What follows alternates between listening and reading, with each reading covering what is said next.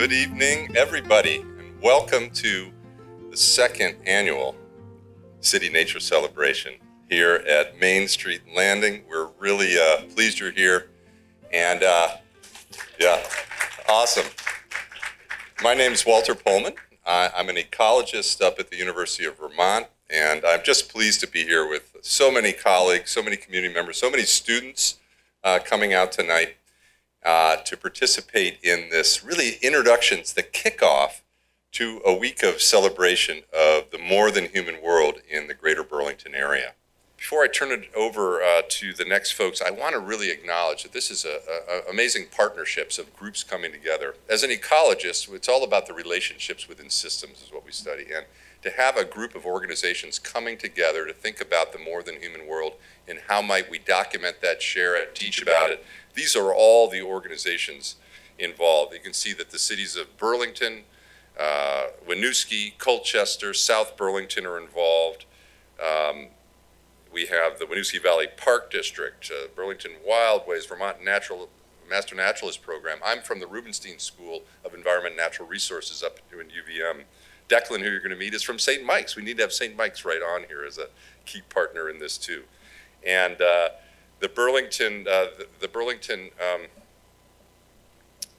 Greater Burlington Sustainability Education Network is sort of an umbrella group that's bringing a lot of folks together thinking about the sustainable development goals and biodiversity protection. Half Earth and the Vermont Alliance for Half Earth. Special nod I want to give to our partners here who are hosting us. Main Street Landing hosting us in this beautiful facility tonight is fantastic. And Media Factory for capturing this event and broadcasting it live and also in the future. So thanks to our partners. Speaking of partners, I'm going to introduce two folks here who have been key involved in this.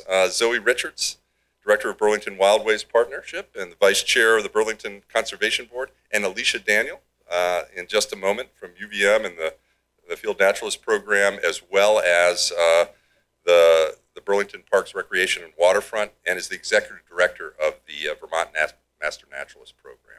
So they're going to do a little bit of introduction as well, and then introduce our speaker for tonight. So I'm going to turn it over to you first. Zoe, welcome. Great, thank you, Walter. Can you just switch the slides for me? Yes.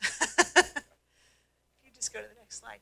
Yeah, I just wanted to take a moment to just talk to you a little bit about our Burlington Wildways Partnership.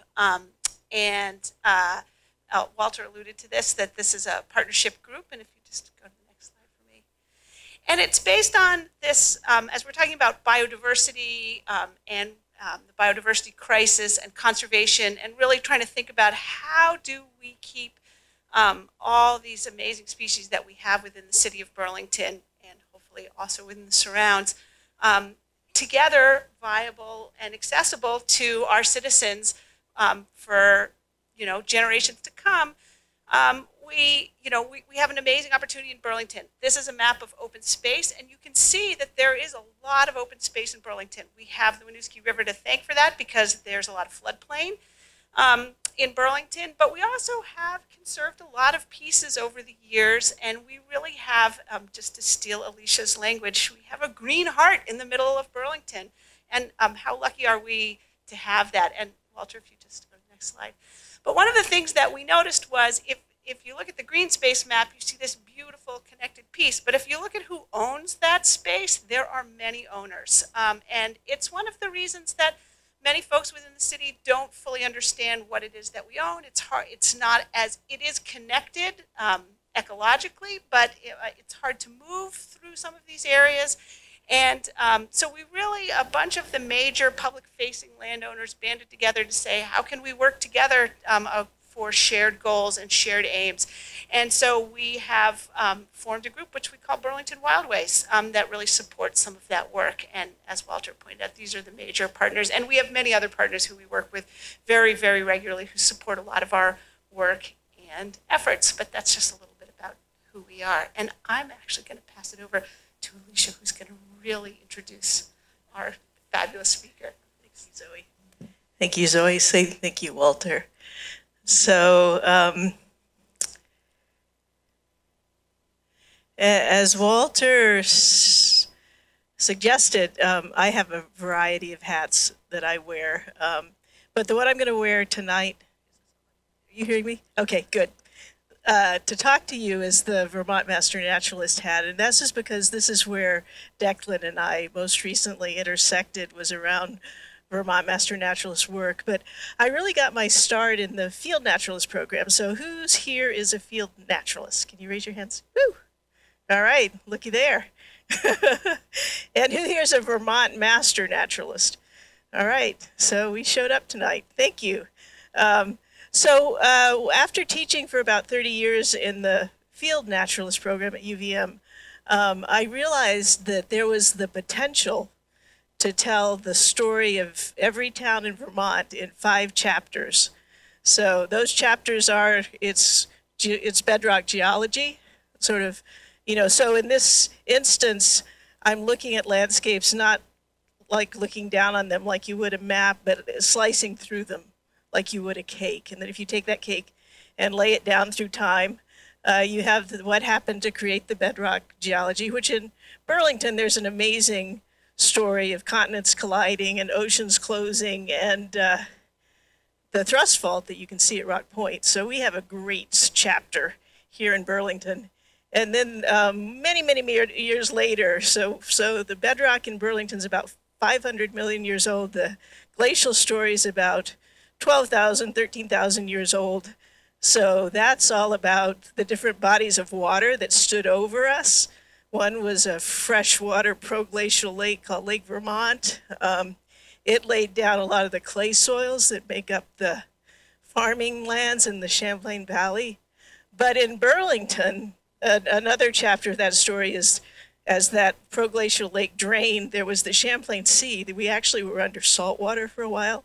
So if you had looked up, you'd have Native Americans in canoes fishing above us right here at Main Street Landing. And as that, and I won't go into all the details, but talk to me later if you want them. As that sea drained slowly over the city, the Winooski River deposited this enormous delta that covers all of the greater Burlington area, really. The towns that Walter discussed are under some of this sand, and it's what makes the northern part of Burlington quite sandy. If you any of you garden in the north end of Burlington and have sandy soils, yes, you can thank the Winooski River for those, if you feel like it. And then shortly, right at the time the sea was draining through this landscape, people showed up with their technology, our technologies, people's technologies of fire and weapons. And that's where we started to impact the wildlife in the area very strongly. And a lot of people maybe don't know that we used to have mastodons and mammoths roaming in that tundra environment that followed the glaciers right in the Burlington area. And Walter, you found or know of or own a piece of a tusk. Is that true? You're trying to find a whole woolly mammoth in the Richmond area, right? Yeah, so there is evidence. There's hard scientific evidence that these big mammals were here and probably hunted out by small tribes of people that were here early on. And then, of course, Europeans arrived at some point, and much of Vermont was deforested, including almost all of Burlington. Much of that was used to pasture sheep, but there were other things going on as well. So as we walked down this timeline toward the present, we started to get closer and closer to where Declan and I met. And we met at the University of Vermont in the mid-90s. And we were both in graduate school. I went on to specialize in everything, which means I really specialized in nothing. Declan, on the other hand, went on to specialize in insects, which is a reach for a lot of people, but a love of his. But not only insects, but aquatic insects. So just to raise the bar on trying to engage people, he chose aquatic insects, which I understand, Declan, means that it's like going fly fishing, like you're wading in rivers, but you're turning over rocks and you're looking at the flies. You're not looking at the fish, right? Is that a good description of what? So oddly enough, our paths didn't cross much during that period. I don't know why, but we didn't see each other a lot out in the woods. But then we came back together recently, and we had both found an interest in a particular passion. Oops, I went the wrong way. Which was wildlife and animals, which I have to say I was always interested in, but became particularly interested in when I connected with a tracker named Sophie Mazawida, and she began to gather data, systematically gather data through iNaturalist and start to describe what was going on in towns. And I'll let Declan tell you more about why this is important. But this is actually a tool that can help with planning for saving open space, really. The idea is to give the animals habitat, and it's important to know where they are. They're adaptable. You know, they'll move into the corridors that are available, but you need to leave them some so that they can get around. And I'll let so Declan's job, and I'll actually give you an official introduction of him now that I've kind of told you our overlapping story. But he's going to bring all these little dots to life for us tonight. He's going to tell us the story of some of these species that appear in this Burlington and South Burlington map. So Declan McCabe is an ecologist and a professor of biology at St. Michael's College. He teaches ecology and evolution at the introductory level and upper level courses in community ecology and aquatic biology. After trying for decades to convince students that insects rule the world, he finally broke down and agreed to lead them in wildlife research projects using trail cameras. Most of his work has focused in the St. Michael's College natural area, with occasional projects in Burlington and South Burlington. His first book, Turning Stones, Exploring Life in Freshwater, will be available this summer. So congratulations. You hope so. We hope so too. So Declan, here you go. Well, thank you.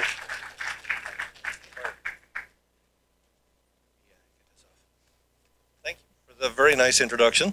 Now I have to live up to it. So I am going to talk about some of these dots, that's for sure. We've been having a whole lot of fun with the trail cameras. When the students told me they wanted to work on cool animals, and I said, caddisflies are so cool.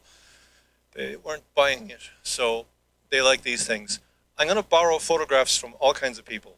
And the good photographs were not from a trail camera, most generally speaking. The good ones are from actual photographers. So there's a bit of a difference between photography and trail cameras. And so Kyle Tansley is one person who I just emailed him and said, hey, can you send me some nice pictures from Burlington? And he did. And so go buy his calendars. He does it for fun, but he also sells a calendar or two. So I'm going to talk about who lives here, where they are, what we can do to help them out, and where we go. So we've already mentioned once or twice iNaturalist. Get an account if you haven't already got it. If you want some content to read or to share as a teacher or just for fun, go to Northern Woodlands magazine, put in pileated woodpecker or whatever you're interested in, and you'll probably find several articles. And if there's a topic you put in and you don't find an article, well, why don't you write it and send it to them? They might publish it. So anyway, Burlington-specific stuff. There's some really good stuff coming from the Parks District, and Alicia has a lot to do with that. So, and you can write for them too. I'm sure she'd love an article or two, right? And probably a lot of these people in the room, I'm confident this is the choir who write these things, right? So anyway, as a kid, there was a friend of mine, Michael White, and I went to watch badgers. And we went out in the middle of the night. We climbed up trees, we dressed into full camouflage, we blackened our faces, we hid in a tree. We did this 4 times, and one time we saw a badger. So mammal watching is hard. If you Google bird watching organizations, you'll get a laundry list. And I Googled mammal watching organizations, and I came up with this, which looks like a commercial outfit. So you need something else. And here we go. This is the tool, the infinitely patient trail camera. They are cheap. You can strap them to a tree, you can walk away, and if nobody steals it, you're in good shape. I usually run about 22 at a time. In my 6 or 7 years of doing this, I've had 5 stolen in total. So, you know, it's a risk, but there you go. All right, so, you know, you've seen maps already. We are in a very, very green state, and you can see to the north there's lots of greenery, and you can see to the south there's lots of greenery. and to the east, you know, and then of course you've got the lake to the west. It's a good lake. All right, but all of these little patches are important, and people will sometimes talk about wildlife corridors, and you kind of have this vision of a ribbon moving through the landscape. It can also be a series of stepping stones, and so we are at the point where we have lots of stepping stones, and if we preserve them, we will have wildlife. So, you know, I don't want to belabor this too much. This is where I work. I don't know if we've got a pointer. Yeah, we do. Look at that. This is where I work, and this is 365 acres of Winooski floodplain. Until 2018, this was a cornfield, and this was a cornfield, and they are now regenerating floodplain forest. And if you want to go there for the BioBlitz, ramble around. It's a kind of a cool south-facing sun-trapped valley, so we get some unique stuff in there. The Dutchman's bridges are already up and running, so go in there and see some nice spring wildflowers. You're welcome anytime. There's 4 miles of trail. So, corridors and stepping stones. And so what we do when we're doing this work is we'll set out 20 or 22 cameras and we'll put them on a GPS and map them so we don't lose the bloody things. So far we have not lost a single camera because we couldn't find a location. So far, touch wood. So when I show you some cool trail camera pictures, it's not like I have a single trail camera and I'm getting wonderful pictures. I have a lot of trail cameras and I have an army of people working with me. This project I worked with Lena Siswaki, and she helped me supervise several students, St. Michael's College students, to make this project happen. So all of the Burlington ones, she gets full credit for. All right, even though a lot of them are selfies, right? They're animal selfies, but she gets a lot of credit for strapping the cameras to the trees and shepherding the students and managing everything. So I'm going to talk about just animal by animal, some of the most common things that we get. So red foxes are most commonly seen. This is based on iNaturalist numbers. And some of that is because they're a bit less nocturnal. They're out there in the daytime. They are found less with coyotes because coyotes will make a snack out of them if they can catch one. They're very, very distinctive and, you know, identifiable. There's nothing you could possibly confuse a red fox for. So I'm going to see if this is going to work. No, it didn't. Let's go back. So I might need Walter's help here. Well, maybe the video won't work. Is this a touch screen? Well, we might not be having videos today. Any thoughts? Okay, what do I need to touch to make it? I'm not a Macintosh person. You know how it is. So this is a video. Oh, I see. There we go. Okay, so this is in Colchester. This is out somebody's window. This is Claudia Pfaff, my son's cross-country running coach from high school. And she put this up on Facebook 2 days ago, and I said, "Can I have that?" So this is a den of foxes under her porch. Like they literally nest in there. There's five cubs, 5 kits, and she's having a good time watching the whole family. So lots and lots of ways to enjoy wildlife, right?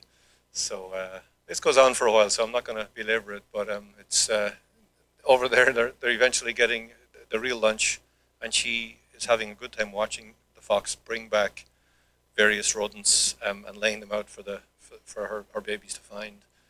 This is one of Lena's photos from the trail camera project. You know, they're out during the daytime. You can get color pictures, right? Sometimes you just get the back end, but nothing's going to possibly be confused for that tail, right? And sometimes you get them at nighttime, and we get a lot of fuzzy pictures like this. And there's tricks that we teach the students to distinguish the 3 common dogs that we have. So yeah, that's kind of fun, isn't it? Kyle will lay out in the woods, like literally lie down on his belly in a wetsuit, you know, in the swamp to get some of these photographs. It's incredible what he does. So yeah, I respect real photographers. Did you want to get a picture of that? No? Okay. All right. So gray foxes are a completely different animal. And when I say they're a completely different animal, they're probably as different as a human and a baboon. That's, you know, they're really distant cousins. So if you go up there, you'll find the red fox somewhere. There it is. Here we go. So the red fox is way up there. And if you follow through the evolutionary tree, you've got to come back more than 10 million years to the common ancestor with the gray fox. So they're a very, very different dog. Very, very unusual. If you happen to find skulls in the woods, It's very conveniently, they're barcoded for you. There's V for vulpes, which is red fox, and then U for Eurocyon, which is the gray fox. And the first rule of finding skulls in the woods, if you do find one, it is always a raccoon. The reason for that is raccoons are very, very common and have a very, very robust skull. So it's the most common skull you're likely to find. Kind of fun, but yeah, there's various Facebook groups on skulls, and it's a standard joke. Any little fragment of bone that shows up, everyone will answer, it's a raccoon. So, or a brown recluse, they'll call it that too. But anyway, that's another story for another day. Anyway, here is a gray fox in daylight. They're very different, very distinct from a red fox. How's this mic working? Am I doing okay for position? Yeah, okay. I'm not a microphone type of person. And that's what they look like at nighttime. You know, they've got this little cat-like face. And even with these lights here, you know, it isn't much better than that. So you get a lot of fuzzy nighttime images. So, the other video I have, if you don't mind, Walter, thank you. I'm Macintosh, whatever it is. They say that these animals can climb, and it's great to hear that in the lecture. Oh yeah, they can climb. What does that really mean? This is what it means. And it's unlike any other dog species we've got. They can literally climb up a tree like that. So when I heard the first lecture about, oh yeah, they can climb, I was thinking, you know, they're climbing up through the bushes or something. But they literally can run up a tree. It's incredible. And that's why they can coexist with coyotes. So you'll get these in places where coyotes are present, and there are papers looking at the correlation, and they do well when trees are present. So I stole that from Texas Backyard Wildlife. So that worked. Now what's happening? Ah, I've killed it. Help! I hope that's not the last slide. I hope you enjoyed the talk, folks. I'm not pushing anything. Okay, there you go. Coyotes. Coyotes. Among hunters, there's a certain dislike for coyotes. I have discovered it among my Vermonter friends, and maybe I'm pressing the wrong button here. Could be operator error. We're in the right spot. Yeah, that's a good slide to go to. Okay, I'm going to try the forward button. Okay, we're working. Okay, so we didn't have them around here is the bottom line, and they snuck in around the top of the Great Lakes. They hybridized with wolves along the way. They made it to New England in the early 20th century, and this is sort of a fun genetic way to look at them.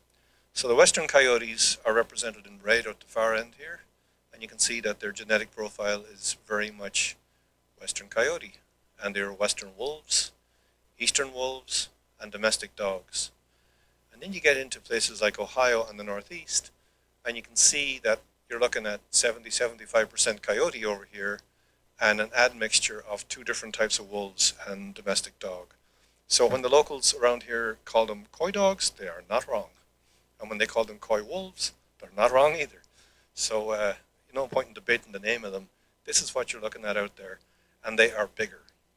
And so we wanted a teaching exercise about this for our students, and so we went to the obvious place, and we went to eBay and purchased a bunch of skulls. And the goal was to have 20 northeastern skulls and 20 western skulls to have a comparison, quick lab, measure the skulls, go home again, everybody's happy. And I got a little bit obsessive, and it got out of hand, and we decided that we maybe should be responsible with this resource and make a paper out of it. So this is what we've got. The bottom line is the ones in the northeast are way bigger than the ones in the west. So our coyotes are big, and when the local hunters tell you that they're big, they are. And sometimes they're big enough to hunt deer. Not enough to make a blind bit of difference to our deer population. That's just not the case. But we do have, is the sound working okay? Yeah? Okay. Stay away from the speakers maybe. Anyway, they do get some fawns, and they do get deer that are bogged down in the snow for certain, but they're not regularly hunting a number of deers that would matter. So, if you're a teacher and you want to play with this, you can get online, find it, and you can actually, there's a technique for measuring the skulls right from the photographs, all calibrated. So there we go, there's one of our coyotes from the project in the Intervale. We get them rarely in daytime, mostly we get these black and white pictures at nighttime. But they're very distinctive, they've got these very lanky legs. Relative to their body, their tail is quite short, so you can really distinguish them quickly from the foxes. So we get lots of fun pictures of them. Sometimes they look at the camera, you know, and I think they're cool-looking animals. So this is how they react to the cameras. I was told when I started this, I was talking to Bill Kilpatrick at UVM, and he said to me, "You're going to have a hard time getting photographs of coyotes. They're very, very camera shy." And this is a reaction from a coyote that's never encountered a trail camera before. But what we've learned is that they habituate. And so when we run cameras around the calendar at St. Mike's, the animals habituate and they come right up, they hang out, you know, and you'll get lots of pictures, but they do need to habituate a little bit. The previous picture was in South Burlington in a place that we worked on with the Master Naturalist program. So several of the people that Alicia had recruited in South Burlington, we got together and we put out cameras in a natural area there. And those coyotes apparently had not experienced a camera before, so they were freaked.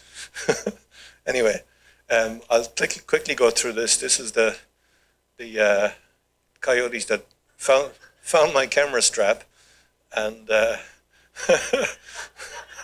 yeah, you get the idea. So you can imagine how much fun my students have with this.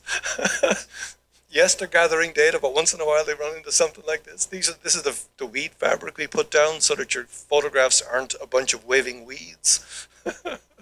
So, you know, how could you not love these animals, huh? So, but my good, and then, yeah, the next day, Alyssa came to pick up the cameras, and we got 11 minutes, 383 photos, 6-degree temperature rise in the camera, and lost camera straps and weed fabrics, and they took them away, and who knows what they did with them. Sometimes we get unusual color phase coyotes. So this is Dave Baker, picked this one up in South Burlington. And at first I thought this was just sunlight. You know, what a nice, cool-looking picture. And then we got this fella in the same general area, and also this one. And I was convinced that was a domestic dog until we went back and looked at the series of pictures, and it looks like a coyote. So, fun. Anyway, this is one from recently. It says 23, that's a lie. This is next year's coyote. This is Jacob Crawford's picture. Jacob is an undergrad student at UVM, and if you're interested in birding, he is the guy in Vermont. He has been birding since he was 10 or something, and he knows the birds. He's young enough to have incredibly good ears. So when I go for a walk with him in the woods, as I did one time, he got 45 species or something like that. I got 12. He's a master birder at his young age, and I hope he goes off and becomes an ornithologist. But he photographed this animal on the ice between South Burlington and Colchester. So what I suspect happened is this deer was coming across, bogged down through a hole in the ice, and then was got by the coyotes. You know, when you're out looking at them, you know, this is what you're mostly going to get, black and white pictures. So you got to look at the features. I won't spend long on this because I've got better slides for that coming. So here is a daytime gray fox. They've got this black stripe down the tail. They've got a cat-like face, super long tail, very, very distinctive. Here's the red fox, and Erica Mitchell is probably she certainly is the most active iNaturalist user in Vermont. She's incredible naturalist. I think she's like a water quality expert by training, but she makes us all look like slouches as far as natural history goes. Anyway, this is one of hers, and there's the coyote, and you can see the coyote is a relatively shorter tail, so you can tell them apart pretty easily, even with black and white pictures. You know, black socks. It's got to be a red fox, and they look almost white in infrared flash at nighttime. And then you got this broad muzzle, lanky legs, relatively short tail. You got yourself a coyote. So, you ready? Here we go. Who have we got? Gray fox, there we go. Coyote. There somewhere. Any ideas? I have no idea what that bloody thing is. I was hoping somebody would be able to tell me. It came in on, usually we get 5 frames in a row. This thing came in on a single frame and was gone in the next frame without even a footprint left behind. So I think it's a mouse, but it's got big ears and really big eyes. So I can't eliminate the flying squirrels. Who knows? All right, highways. Okay, this got my attention. My local representative sent me said, what do you think of this report? And this is the line. Common sense dictates that vertebrates would avoid the noises, sounds, sights, and smells of a four-lane divided highway with high-speed traffic, right? And I was thinking, I don't really think so. So, you know, mammals don't read the reports. And I have lots of pictures of animals going under. Any culvert I show you tonight is under I-89. It's the busiest highway we have. So raccoons treated like a superhighway. It's a way to get under the highway and back again without getting killed, right? And I could literally do a whole night just showing you cool pictures of raccoons walking, you know. This is Centennial Woods. I wanted to point it right down the barrel and get a picture, right? The poor thing came out the first night that the camera was there and looked at the camera, posed, pulled back in again. He spent 20 minutes before he would leave. And then he finally habituated to the camera and left. And the night after that, gave it one look and left. But very much reacted to the camera the first day it was put there. But yeah, they love culverts. This particular culvert is essentially a raccoon den. I don't believe it goes through, and the raccoons den inside this particular culvert. But there's a mink way over there in the bottom left, and we get a few, not many of those, but we get them. What else have we got? Oh yeah, this is a video. And what do you think, Walter? Are we risking another video? So that location that the person was talking about in the South Burlington report, this is the location. And this, I think, is the 5th or 6th night that we had the camera up. And so what you're looking at is the culvert under I-89. Top left of the screen, you can see to the far side of the culvert, that rectangle you see is the exit to the median of the highway. So essentially, you know, the animal can go under, this is southbound. So it can go under southbound. If you watch the very end of the video, you'll see his head pop up there. And once he gets out the far end, he's in the median. And then we did put a camera at the other end, and we picked up bobcats coming out the other end as well. So they're using this as a conduit to safely traverse the highway. And let's see what happens. Okay, it's going to do it again. So I don't think I can advance. If you wouldn't mind advancing me, that would be fabulous. My wife is a Macintosh person. All right, this is another of Jacob's photographs. So Jacob got this. He brings a long lens with him, so he uses it as a telescope, and when he sees a cool bird, he photographs them. But he saw the bobcat this day. So once the coyotes left that deer on the ice, the bobcat moved in. The bobcat hung back until the coyote was gone. So I don't know if that tells us anything about the hierarchy among the animals, but it definitely wasn't messing with the coyote. But it went in and it had a snack after the coyote was gone because, you know, nothing goes to waste in nature. So this is just a little GIF we put together. So this is from a recent, this is from December. And you'll see that the skunk comes out and the bobcat backs away. And it just shows you that a skunk is not necessarily an easy target. And 2 bobcats are involved in this. And I don't know if they got a skunk or not because most of the action doesn't happen in front of my camera. So, but I love the bobcats. They're really my favorite thing to see on camera. And you get a whole string of these things together. Here's another. Sometimes they are successful hunting. So, sad day for the squirrel, I guess. And sometimes they are disrespectful to our cameras, if you could even imagine such a thing. So there's a nice clear picture, right? And then it backs up to the camera and marks the camera, and everything is fuzzy after that. And Alyssa went out the next day unaware of what we had, and she took the corner of her t-shirt because there was a smudge on the lens, and she cleaned off the lens and brought the SD card home, and a week later she looked at it and she said, I'm really glad I laundered that shirt right away. So anyway, off it went. So this one, that's actually a video too. Can we show that one? Walter's getting his exercise tonight. I got to say, when I was in grad school, I was always jealous about what the field naturalists were doing. And so I went back and did the Master Naturalist program. There he goes, marking his territory. Or she, I don't know. But that's a log through a wetland. And if you're going to put cameras out, I suggest you pick logs. Let's see if we go forward. Yeah, success. Okay. Looks like it's working again. So lots of bobcats, and I love them all. So, you know, if you put a camera strapped right onto the surface of a log, the animals that are walking along the log, you'll get this type of shot.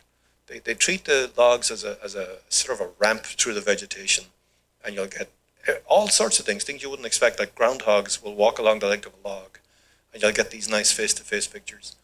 So, love them. And this is mom with 2 kittens, I suspect. And the kittens are, relatively shorter legs and a little stumpier.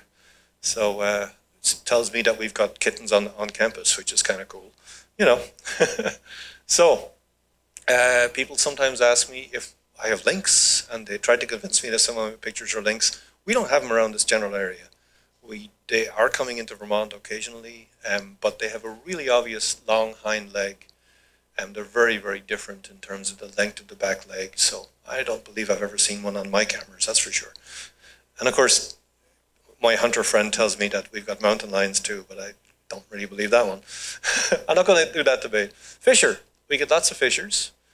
Not as many as the other animals. So I'll show you a few fisher pictures, but they're not as common on the cameras as even bobcats. So we get some nice, usually nighttime pictures. This is one of Lena's. You can kind of see him in the middle there, looking at the water. And there's one of Lena's also climbing up and down the tree there. They are remarkable. They can climb vertically. If you see a video of one chasing a squirrel, they'll circle, they'll come above and below the squirrel, and eventually they'll either scare the squirrel to the ground or they'll grab it and fall to the ground. They are remarkable hunters. They're kind of infamous for getting porcupines, and they're also well known for going after snowshoe hare. You're not going to get either one of them around here, so they're eating other things as well. But we sure as heck have them in the Burlington area. So, kind of cool looking animals. So, we have mink showing up frequently.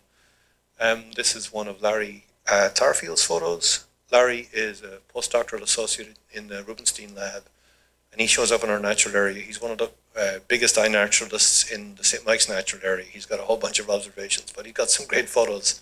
So that's another one of his. And I sent him an email. People are very generous. Send him an email. Hey, can I use your photos? They're like, yeah, whatever. So I like to give him credit. So what else have we got? Weasels. So long-tailed weasel, short-tailed weasel. If you had one and you could measure everything, you can easily tell them apart. On a trail camera, I have no idea if it's. I don't even try it. It's like, okay, that's a weasel. And this one disappeared under the. I think it disappeared. What do you think? Do you think it went under? I think it went under after a mouse. Here's one that has a mouse. When you see an animal with 4 eyes or 3 eyes, you're like, something's going on here. So it drops the mouse on the log, it explores some more, and eventually it went back, picked the mouse up, and took off. Sometimes we get them obviously in their winter phase.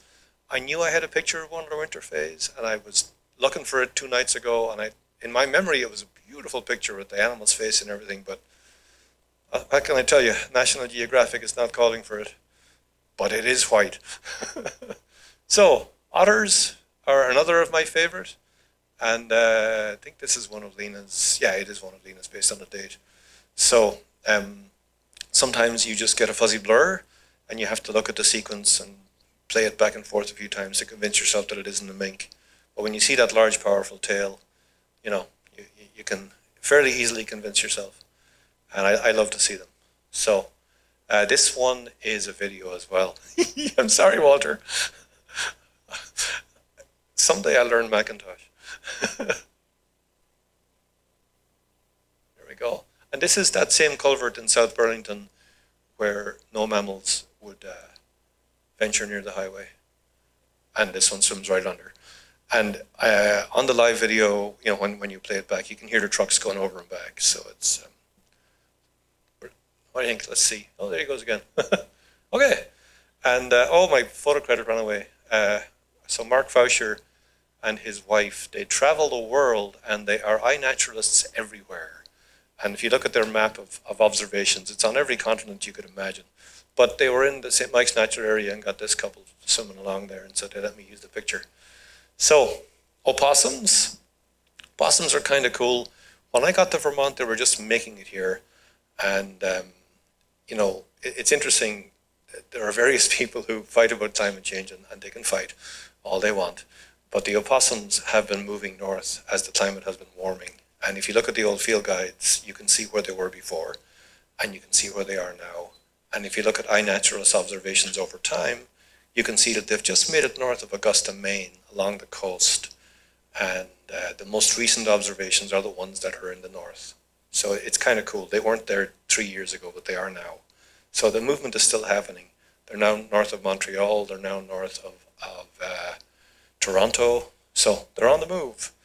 And this isn't movement since, you know, the glacial interchange, the interchange when the Isthmus of Panama appeared. This is a more recent movement. So we get lots of them. And this one, what have I got on here? Oh yeah, this is just to show you one. APHIS, which is part of U.S. Department of Agriculture, put a collar on this one. And APHIS is interested in opossums because when they are baiting for rabies, the opossums don't get rabies, but they eat the bait. So APHIS wants to know what the opossums are doing so they can figure out how to avoid them and have more of their bait go to the raccoons and the foxes and other things like that. So, but opossums play possum. So here we have an opossum, and it is being investigated. There's the opossum, and there's a coyote. So there it is, fairly vertical. And the next slide, it falls over sideways. And I read about this in grade school in Ireland, and it seemed to me ludicrous that this was a defense. But it is. And you'll see what happens. He gives him a little sniff, enough to move him. He comes up and investigates the camera. He goes back for another sniff, and this thing smells like death because it has exuded a fluid out of its land near its rear end. It's lying there with its mouth open and its tongue sticking out. It looks dead, and it smells like it's been dead forever, right? And so the coyote is like, okay, I want fresh food. I'm out of here. And so look at the timestamp. It's 3:46 a.m. And nothing happens until 3:50 when the opossum becomes Lazarus and takes off across the log like nothing happened. So they do, in fact, play possum. You couldn't plan to get this on camera, but it happened. So when you put 22 cameras out for 6 years in a row, you're going to find some fun stuff. So this is my favorite. This is my favorite of all the photos that Lena and her group got together. This is my favorite. So, you know, you see pictures of this, you see drawings of this, but you don't often catch them on camera. So yeah, there's mom opossum and baby on board. 3 babies on board at least. I think there was maybe 5 when you looked at the whole sequence. Am I right, Lena? Yeah. So yeah, the eyes give it away for you. So rats in Vermont. How am I doing for time, Walter? Can I do my rat story? Okay. So rats in Vermont, not so much, or grammatically speaking, not so many. If you look at the observations on iNaturalist in all of Vermont for rats, and the reason I'm following up with rats is I'd like us all to appreciate the rich predator population that we have. And if we can sustain those populations, our towns can be bobcat, fox, fisher towns, and not become rat and squirrel towns. Want to live in a rat and squirrel town? Well, get rid of all of your woodland patches and you can do that. And we don't want to do that, but this is the choir, I suspect, right? But maybe somebody out there is influencing policy a little bit and help us protect our patches. So we don't have very many rats. And I'm personally happy about that. And so you might think, well, so here's some comparisons. So red fox observations, more than 1,000. Coyotes, almost 1,000. Bobcats, 475. How many people have seen a bobcat in the wild? Right? This is a room full of naturalists. That's a lot more hands than I'd expect to go up in a typical audience. I've never seen one. My 15-year-old daughter has, and I'm infinitely jealous. So, anyway, gray fox, 502. Anyone seen a gray fox in the wild? We took a woman to give her a tour of the natural area. One of our donors took her for a tour of the natural area. We got halfway down a hill, and a gray fox trotted out across in front of us. And it was almost like, we had done the release the fox, You couldn't plan it. Anyway, so it could be that people don't think a rat observation is worth recording, right? So you need to correct for bias. And this is where we need Erica Mitchell, because Erica faithfully records every species that she finds, right? Any questions as we go, by the way? I'm rattling on here, but I'm open to questions anytime. We're all good? Okay. You can ask an entomologist about mammals as much as you want. So Erica has 109,000 observations in Vermont, right? She has a regular circuit that she walks, and she has 15 trail cameras that she maintains. And so I asked her how many rats she had. And the answer, well, first give you her other numbers. Red fox, which is, a quarter of the Vermont observations. Coyotes, bobcats, gray fox, rats. Okay? So this is, I would say, is about as unbiased a sample as you're going to get in Vermont. And this is the quote from the emails that I sent her. She sent me back. If I see a mammal, I shoot it. And she doesn't mean with a gun. Okay? I've submitted both rats that I've seen live and trail cameras. So any rat that she has seen, she has recorded. So I think we've got a low rat population. It doesn't mean they're not here, but we haven't got a lot of them. And it's because, I think, of the diverse predator population that we're able to maintain. So rats in Burlington, since we're in Burlington, just 2 of them on iNaturalist, and there's one of Larry's photo. Kind of cute, really, if you like rats. My daughter is in New York City, and her roommate stepped on a rat 2 weeks ago. I kid you not. So this photo is from Chelsea Carroll in Benson, Vermont, and this is why I think we have fewer rats. She has been watching this fox family living in a collapsed barn, and she is fascinated to see how the rat provisions, the fox mom provisions the family. She drops rats, and she drops rabbits, and she drops squirrels in different locations around the broken barn, sort of teaching the babies how to do what they do, right? So, anyway, how am I doing for time, Walter? Okay, I'm going to do a little bit on the deer story then, and we'll probably stop after the deer. And unless people have questions. I've mostly gone, as you can tell, for the big mammals. I'm not telling you about squirrels, and we're not going to go into the rodents because they're not as exciting. And honestly, I should tell you, in fairness, probably 85% of my images that I do get are of gray squirrels. And raccoons are a close second. So here's the deer history. You probably all know that we almost hunted them to extinction. And in Vermont in particular, they were almost extirpated in the 1700s. And 17 white-tailed deer were brought in to repopulate the state. Can you imagine a world where 17 deer would make even an impression on our population? That's where we were before we had hunting regulations, right? And people hunted deer until they were nearly gone. So there you go. And now they're back. And they are back in big numbers. And I'll show you some numbers. And sometimes we get somebody like this showing the velvet off to the camera. And here are some numbers in Vermont. So you can see right when those 17 or whatever number was were brought in, right? You can see what has happened. This is the number of deers hunted, which is one metric of deer population. The state has a target for a certain number per square mile. And we're currently at the high end of their target.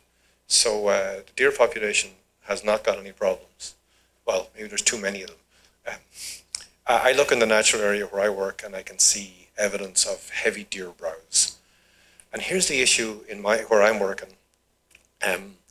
You can't hunt in Burlington, you can't hunt in Winooski, you can't hunt in South Burlington, and we're all in the lower Winooski Valley. And so Colchester's one area where you could hunt. Problem is, when we had hunters in the natural area, they started yelling at the students and telling the students that they shouldn't be here during hunting season, which blew my mind, because essentially, one way or another, you're yelling at the landowner, right? They're a tuition-paying student on their own campus. So we posted our area, so now you can't hunt there either.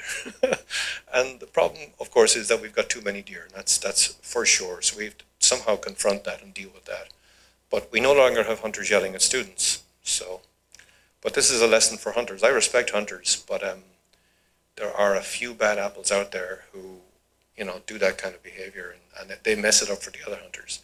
The other thing is, of course, once we got the signs up, we had 3 hunters come in, and of course we got them on trail cameras, and we turned them over to the warden, and they got prosecuted. And I don't know. They got charged with illegal possession of a deer. I didn't even know that was what the name of the crime was going to be. But anyway, but we get lots of deer on campus, and here are hunting numbers town by town. And so you can pick out South Burlington, you can pick out Burlington, you can pick out Winooski, and you'll see that those numbers are low. And that is an issue we're going to have in our general area, that the deer numbers are quite high. So there you go. But they pose for the camera periodically, and they come right up and investigate the cameras. And yeah, I love seeing them, but I can see what they're doing to the browse. And we're actively planting trees in this area. So this is when it was a cornfield. This is where we're restoring, this is where we're planting trees. And I'm seeing some of my trees getting topped and getting topped the following year. And you can imagine what happens from there. They become a bush. And so we have some issues. But they are cute as all heck. Oh yeah, here we go. This is when I wish I had it on video, you know. But we had it on stills and they kept pushing each other around for many, many frames. And once you see the antlers on both of them, you'll predict a winner pretty quickly. You know? So there's the eventual winner. But comes in and marks his territory at some point. Yeah, he comes back now to mark his territory. There you go. Territory marked. And he comes back for more, and he gets chased off again. So, you know, when you watch the Discovery Channel, this is what you see. You see the deer fight, or you see the animals having major aggression. It's relatively uncommon. 6 years worth to get 2 pictures like this, maybe. So, that's already been in there. That's already been in there. Okay, I think we should wrap it up. What do you think? Yeah, take any questions. Yeah, I might even have answers. How about we do 5 minutes of questions, and then we'll kind of go from there, and then there'll be a chance to visit the tables and things before we call it. Sounds like a plan. Yeah. Who's up? There you go. Has your images or any of the data that you have access to influenced policy and decisions that towns need to make for development purposes? So have my photographs made any difference to policy? I hope so in South Burlington. Those 2 reports came out. One was done using modern GIS techniques that evaluated all of our woodlands and ranked them. And the one I was looking at, this other report written by a private consultant, said, no, it's meaningless and there are no wildlife there. It made me a little mad, and so I went out in the middle of winter and stuck out a trail camera. I wrote my own report, and to be honest, I spent half a day on it. I wrote what is essentially an undergrad-style lab report, but properly sourced and everything else, and I made it very clear that the report saying there was no wildlife was simply wrong. And I circulated that to any legislator who had an email address online, and that was relevant to South Burlington, and that's my timer to tell me to shut up. And so I hope it matters, you know, but I don't know. But I do think when there are developers saying that a patch of land has no wildlife, it's very easy to confront that with data if it's simply untrue. So I think that's something we can do. So I've limited powers, but I can use little ones I have. Bit of rabble rousing is good, right? Alicia.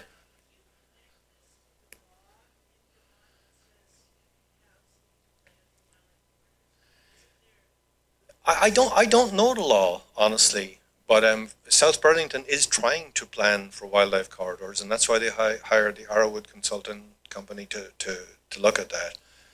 And they did the things that you'd expect. They used spatial analysis. Like, they went out and they did all of the modern tools you'd expect, and they got criticized by some developers, like, they've never even walked the properties. Well, you know, sometimes you don't need to. Sometimes it's actually more obvious by looking from a helicopter view or an aerial view, right? Or a satellite. But then when we do walk it and we ground truth it, it turns out they were right. So, yeah. But a little bit of old school natural history doesn't hurt, right? With the new toy that I love to play with. What have you got? I guess, what type of habitat designation finds the most, when do you find the most wildlife? And is it forest or do you grassland? So I've looked at basically 3 habitat types. I've looked at wetland, I've looked at grassland, I've looked at woodland. I find if I'm into transition zones, I get more diversity. And it's not shocking, because there are things like deer that like the open areas. There are things like raccoons that would like it more wooded. So if you're right on the fence, it's an ecotone, and you're going to get a bit of everything, you know what I mean?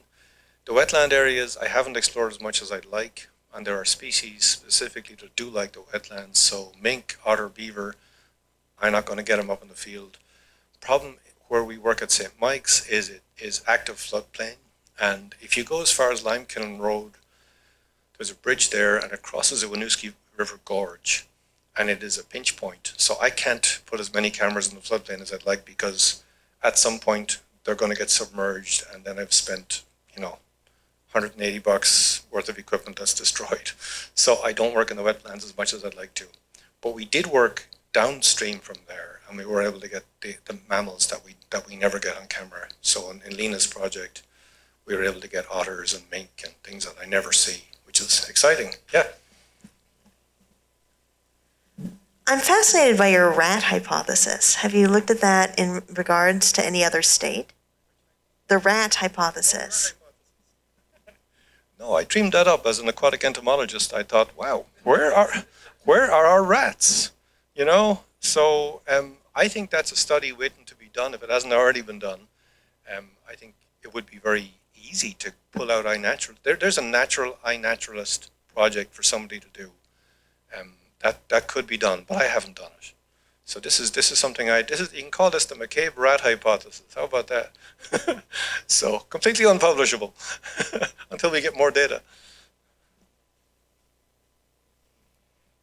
Do you think that there would be more rats in a bigger city where there weren't as many natural predators?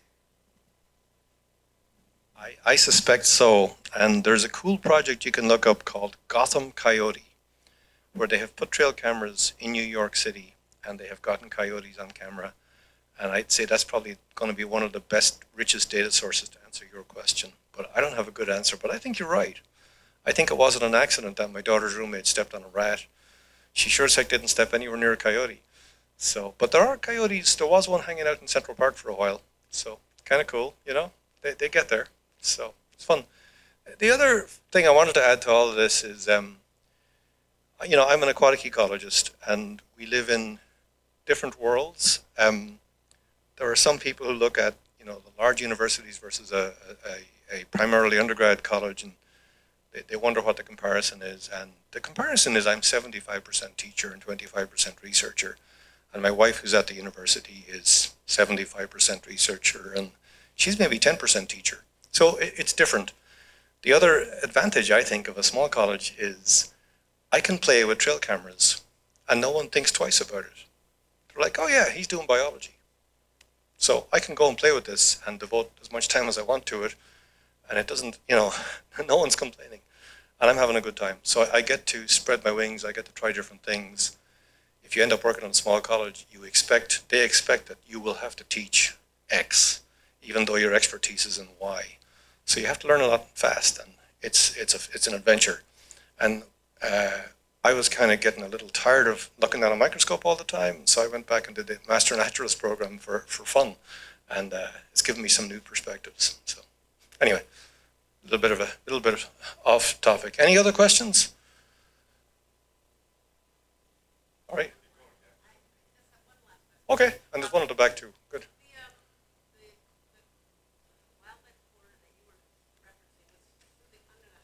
Yes.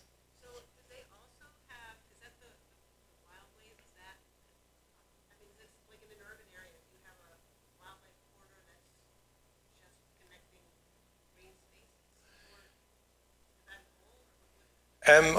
I think ideally you want to have those stepping stones be as close together as you can. And so when you eliminate one stepping stone, you dramatically increase the distance between the next two. So I think as we look at our green spaces, we want to preserve those. The other part of your question is the corridor I was looking at was connecting just south of the highway near Heinsberg Road. And there's a small little strip of woodlands behind sort of the area where Timber Lane is. You know, Timber Lane, Dental, and all of those little, there's a small strip of woodland there. And it looks on a map, it looks insignificant, but when you walk in there, you see bobcat footprints and you see red fox well, I don't know, fox footprints, I can't tell them apart. Camera can. But you do see, you know, and then from there they can get over towards the whale tails, which is open grass, and from there they can get over to Muddy Brook. So, you know, they do connect. So I think we need to preserve as many patches as we can. You had a question also? I do have a question. Years ago, we had Vermont Fish and Wildlife Game Warden come to our preschool, and they had great images too from trail cameras of many different animals, including a lynx around Bennington or something. Yeah. From their trail cams, do you ever partner with them or share, or is there any way to like? Is there any connection there? Yeah. There's a couple of connections. We did get some help when we started doing the project in Intervale with Lena. Some of those folks came and consulted with us and helped us out. And we had a great conversation about trail cameras. But I haven't been putting cameras out in the areas they're interested in. Frequently, they're monitoring way far deep in the woods in areas that are impractical for me to work with an army of undergrad students. So there's that.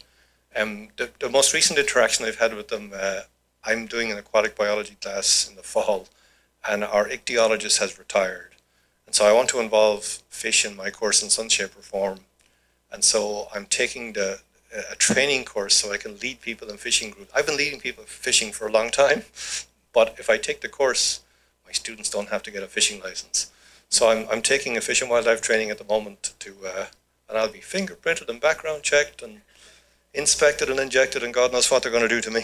But I'll be certified to take them fishing. But the fish and wildlife folks have been really helpful. They've led some clinics on ice fishing, for example, and most recently with one of our campus student groups. So yeah, there's a lot of really good professionals over there, and there's a lot we can learn from them, and they're willing to share, which is great.